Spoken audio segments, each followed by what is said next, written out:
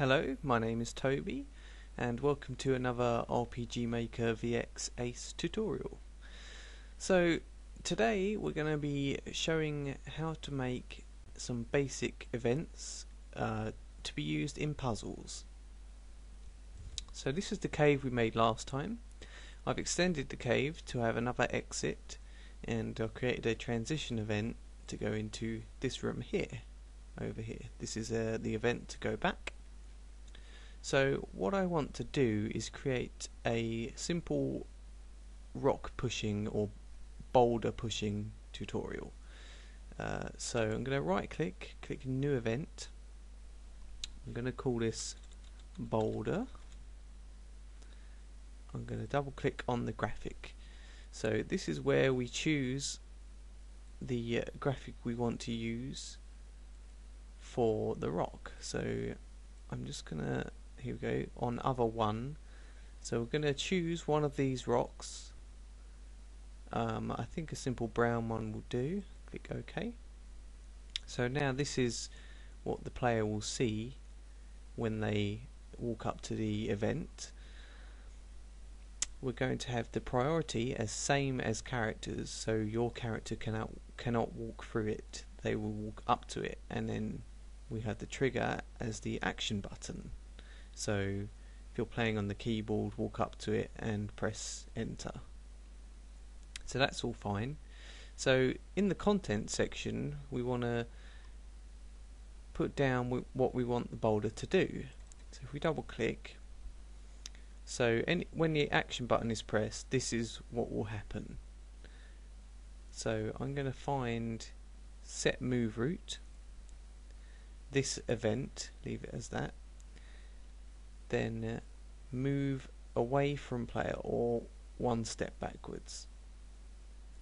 I think move away from player is fine, and click skip if cannot move, because if you don't click that and the boulder gets stuck against a wall or another boulder, the game will freeze unless you skip this, because otherwise it tries to do this, and because it can't complete it, it will get stuck. So now we've done that, we want to add a sound effect. So I'm going to go to play sound effect. Then I'm going to scroll down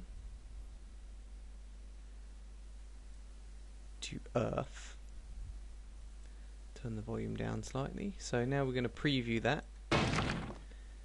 That's not right, so we're going to move on to the next one, and we're going to keep playing them until we find one that sounds like a boulder moving. Here we go, well, that sounds good to me. So if I click OK on that, so now when you press enter on the event, the boulder will move one square away from the player whilst making this sound. So then we'll click OK, and then we'll close that by clicking OK. So now you can see the boulder has shown up over here, and we can click it and drag it and place it wherever we want. So I want to duplicate this event, so I can right click and click copy, or as you see the shortcut will be Control C. So you can right click and paste, or you can click on the left click on the area and click Control V. So I'm going to place these in a simple pattern.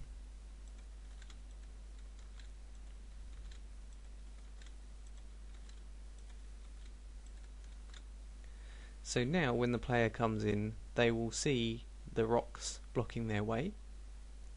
So they will push the rocks down and to the right to create themselves a path to get across the bridge.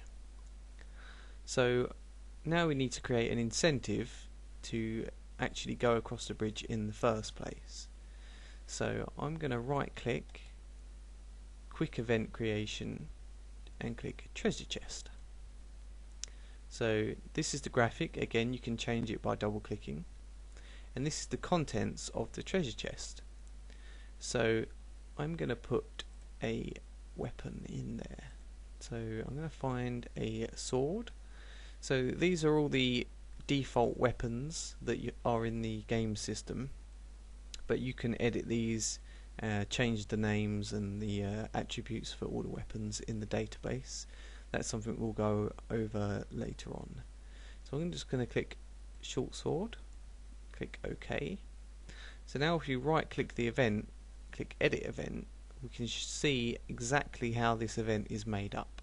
So if you want to edit it, you can just click on these, right click, edit, and then you can see how the animation works, and if you want to tweak it, you can do that there. The most important thing to pay attention to is the text, because you might it can't the system can't tell when there's more of one item.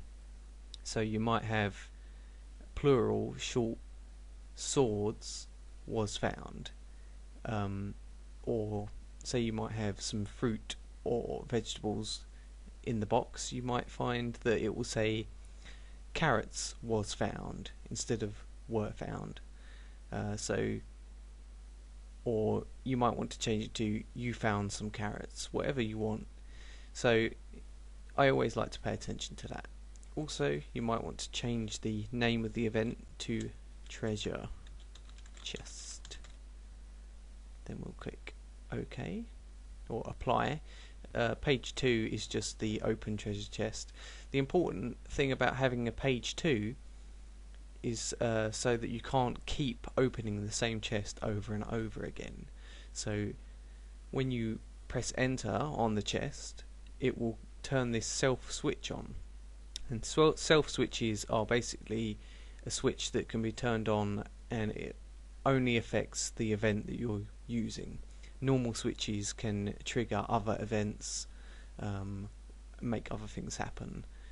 So when you are using events like this, a self switch can be turned on, and then page 2, the condition for this page to show up is that self switch A is on.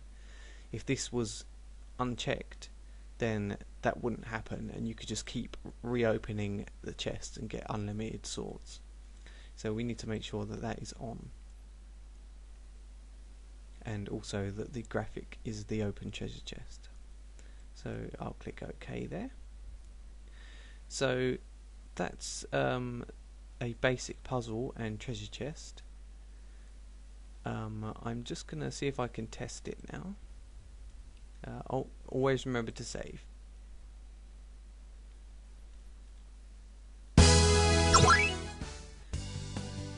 So now we're on our field. Go down into our cave.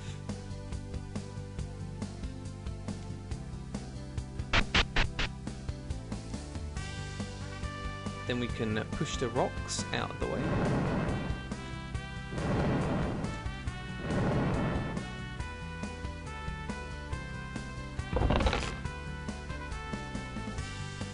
And there we have the finished tutorial. I do apologise, that is very loud. I hope you enjoyed this tutorial, and if you'd like to see more, leave a like and a comment. Thanks for watching, and I'll see you next time.